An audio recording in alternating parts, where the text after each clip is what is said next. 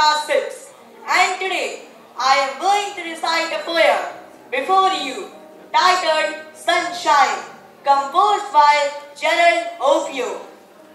At dawn, when we wake up, open the door and have a gaze outside, only to see that dazzling light from the sun's rays, which compels you to shrink your eyes, to curtail on the impact of its rays. Oh, imagine a world without the sun.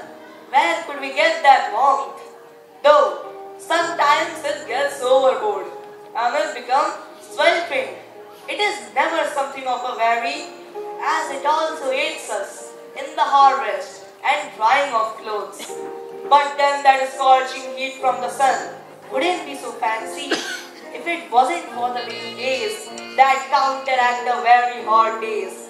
It creates a moderation in the temperature that results to a cool aura. Not to mention how sweet that stroll can be at dusk with the beautiful scenery of the sunset ahead of you. But then, when it gets too cold, what do? We bring out all the kinds of heavy cardigans and put them on. In so doing, we are temporarily warming our bodies as we patiently wait and anticipate for the summertime.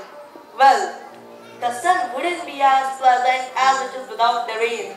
Each of them complements the other, something that depicts reciprocation.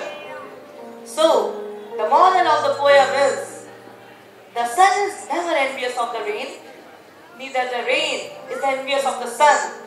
The sun shines in its own time while the rain also falls in its own time, both serving their purposes amicably.